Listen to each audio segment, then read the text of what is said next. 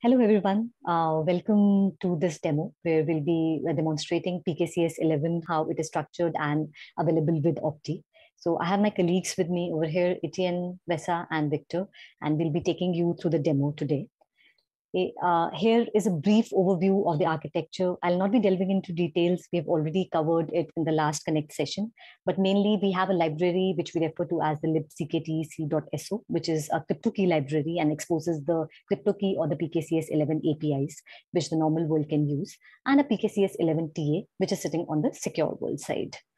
So now we'll be shifting over to our terminals where we'll demonstrate how you can build the solution and run in with some standard PKCS 11 providers.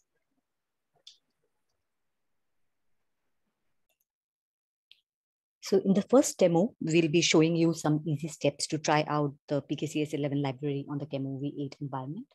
Here are the steps to initialize the repo, download the toolchain, and build stuff. If you want to try out OpenSSL, OpenSSH, and the libp11 packages, which we'll be using in the demo today, you can enable these packages in your build root.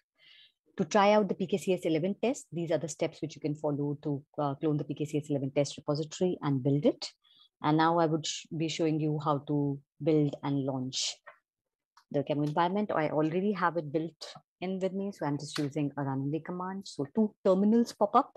One is the for the non-secure world, another is for the secure world. So as we continue on Chemo, you can see the logs coming up. Here you can see Linux booting up and the TE terminal logs. Next, we'll SSH into the Linux console we just logged in, and I'll show you a few demonstrations using PKCS 11 tool. Here you can see the number of slots available with the PKCS 11 tool, the mechanisms which the library supports, and we have just initialized the token with the user pin and the SO pin.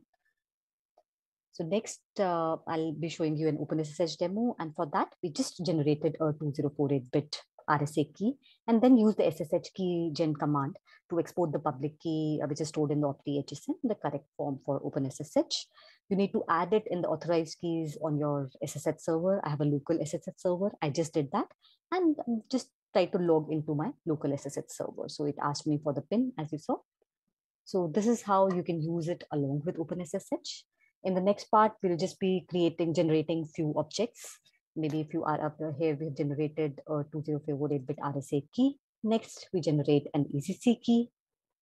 Here, we'll just generate an AES key and try to list the objects using the PKCS 11 list objects. So this is the output which you get. So these are the 4 objects which are there in the PKCS 11 library as of now. Let's try play around with OpenSSL. So we've just generated an input file. In order for the PKCS 11 engine to work with OpenSSL, you need to export this path.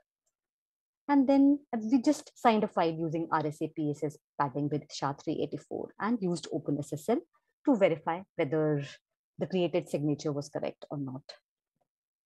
You can run tests locally as we just did, and the command which was used was with the xtest. So you can specify the xtest PKCS 11 option over here, and you can see the xtest running.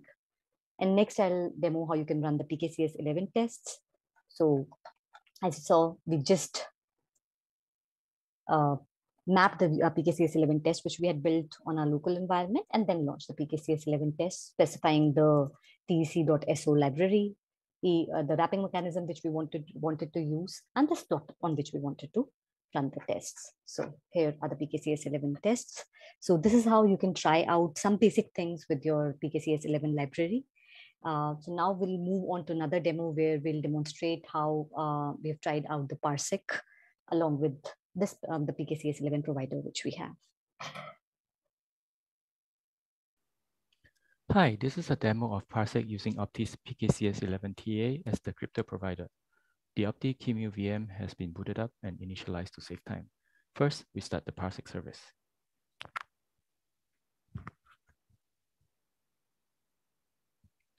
Then we run a series of operations using the parsec tool test utility.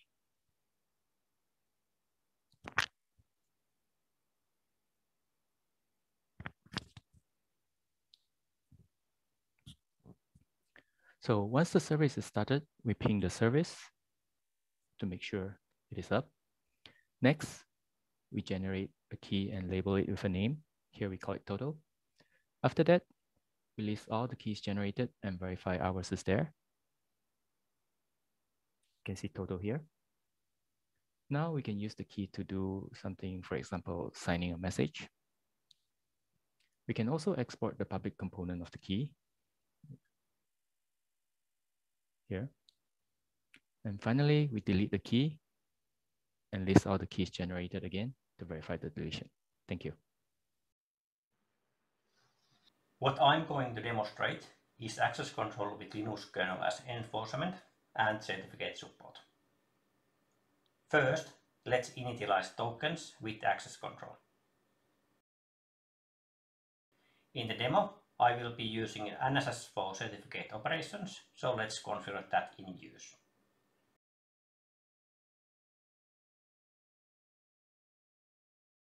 Let's switch to demo user.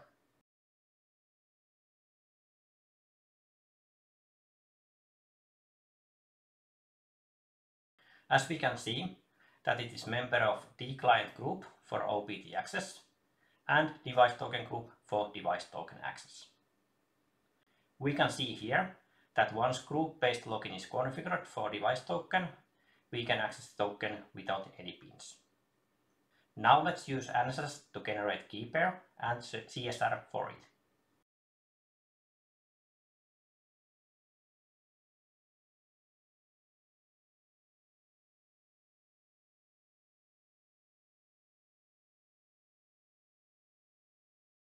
Let's use ESD server for signing client certificate.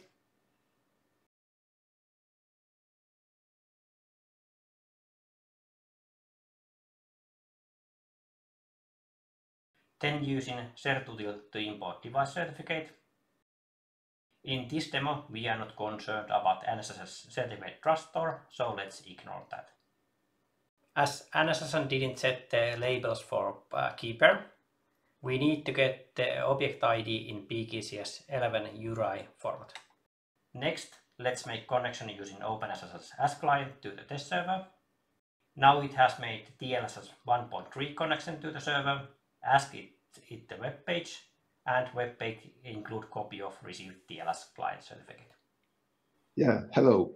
For this demonstration, I will highlight the RPMB accesses that are used when the PKCS 11 is used with an RPMB as OPTI secure storage. So for that, I will operate on the STM32MP15 EV1 platform, which has an eMMC device with an RPMB partition. Well, from the OPTI documentation, these are the directives to fetch and build the platform for this board. We will use slightly different compilation switches so that we enable the RPMB accesses in the eMMC device by the T-supplicant. So here we enable the RPMB, we disable the other OPTI secure storage. We have to provide the eMMC instance where the RPMB is. We must remind to disable the RPMB emulation in the T-supplicant, which is enabled by default in the OPTI distribution. Before that, I must mention that I've added some Linux traces and some OPTI OS and PKCS 11 TA traces on the console. Okay, so let's connect to the platform and let the platform boot. So TFA boots OPTI and U-boot boots Linux kernel.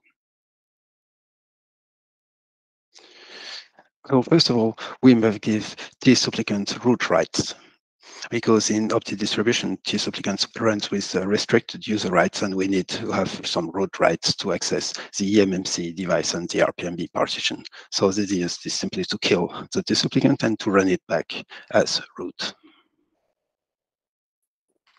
I have already provisioned key pair in my PKCS 11 TA. So now let's see what happens when we try to sign with that key. So we have PKCS 7 tool to sign the data.